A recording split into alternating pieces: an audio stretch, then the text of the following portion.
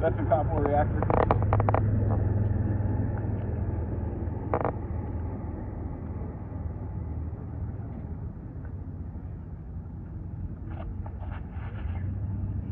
Oh, there it is. Come on. We just saw it. History. Oh! Welcome back to another course, guys. As always, I always like to start with our giveaway. So, right here, we're going to have a dynamic disc swag bag. So, starting off, a little drawstring bag here. Fun little goodie. We have a carrying case bag. I've used this maybe like 2 times, but had this in there. Wanted to give this away. Just fit the theme here, but had some sweet stuff come up. So, really cool towel right here, American flag theme. Awesome little mini that you guys can use. We have the scorecard, pair of sunglasses. From here, this is a little keychain. We got the mini permanent marker. And from my sponsor right here, we have a judge. So that can be yours as well.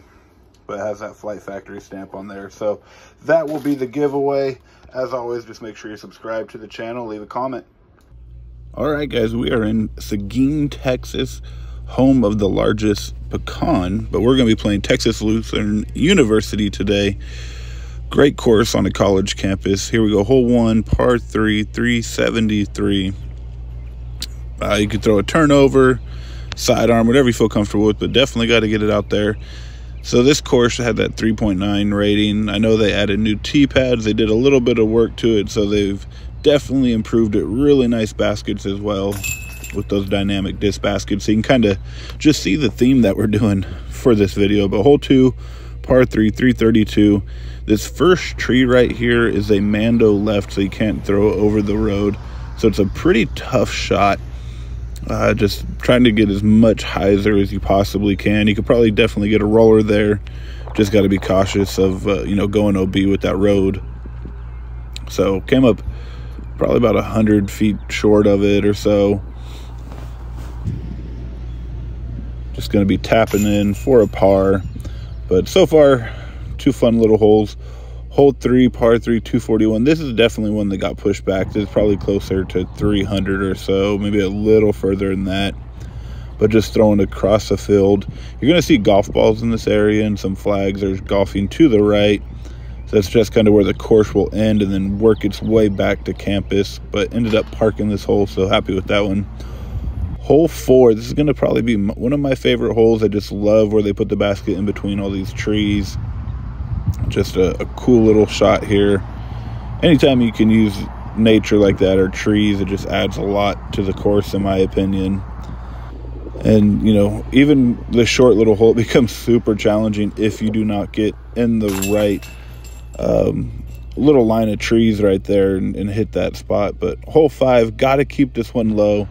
That person that you saw in the time lapse actually picked up my disc and thought it was the other people or other people's discs, and then he set it back down. Kind of in the same area, but it was just kind of funny. Those people off to the left walking, he thought it was their disc.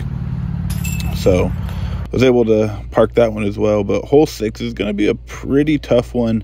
I think it's the 5th or 6th tree is a Mando, so you have to go around all the trees. So you got to just throw a huge hyzer that'll stall out and travel really, really far left.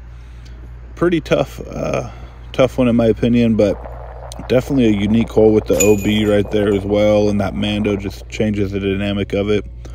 Hole 7, this one does not have a Mando, but they ask if there's cars in the parking lot to the left not to throw the sidearm.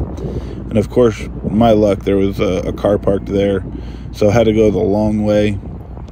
But there are no Mandos on this one, and you can see they're going to be putting in signs soon, but everything was written on UDisc for their rules, so I'm just going off of memory there. But once again, a lot of OB with the roads. So hole 8, 225, going to be up on top of this hill next to that tree. So just a pretty scenic hole right here. And it definitely plays a little bit further. And I was having a really strong headwind. You'll find out in a second where that disc will get carried in the wind. So was able to make the comebacker though with a little bit of a tailwind. save par. So hole 9. This is probably my least favorite hole on the course. I just wish they would have done something a little bit further instead of just a 250-foot basic hyzer. They could have pushed this one a lot further back and potentially made it a par 4 and just had a really, really cool hole, because there is a par 4 on the other side coming back that you play on. And it was a long walk to the next tee pad, if I remember correctly. So they missed out on a lot of space there. But hole 10, got to be careful on this one because the road is directly behind it, and I thought I had a great shot, but this is definitely a death putt right here just because that road is OB. So I got so lucky there. I thought I was going out of bounds. Hole 11, you got OB on the left side, and just got to throw something low. I'm throwing my insanity here, something that'll flip up, and it did, but it just had a skip, went out of bounds. And I always try to be, play real disc golf when I'm out there, follow the rules as best I can, take my strokes. So just kind of tossing it in right there where it went OB as best as I could see it. What do you guys do in that situation? You guys follow it, you play from the OB? Just curious. Hole 12, par 3. Pretty short one right here, going through the trees. Wanted to try to get out a little bit far and get that flare skip, but ended up hitting this big tree, just the one I was trying to get around, but it's all right. So laying up, taking a par here. So moving on to the next hole, hole 13, par 3, 313. Gonna be behind that tree. It's kind of hard to see, had to walk off at an angle and then you could see it, but got to keep something low because those branches are pretty low once it comes in. I think I ended up catching one. And as you can tell, definitely a windy day as well. That is the theme of Texas, is what I'm discovering. So hole 14, par 3, 273. Kind of up there on another mound. And that first, I was throwing my deflector just because of the wind. I thought I parked it. And then, you have those holes where you walk up and you're like, oh, never mind. Definitely did not park it. So did not want to run that putt just because of the mound behind it and the road and the wind. So here we go, another short little par 3, sidewalk OB. So I love the way that they put it pretty close to make it challenging to all the sidewalks and roads for the OB. But throwing a hyzer around that first little tree, and you definitely have plenty of options. And I was nervous that one was going to roll out, but it definitely stuck for me. So it's going to be the first par 4. Pretty low ceiling at first, wide open on the right though, so a little over 500 feet. Going to be throwing my straight flying octane here, and was able to keep it low and had a great drive.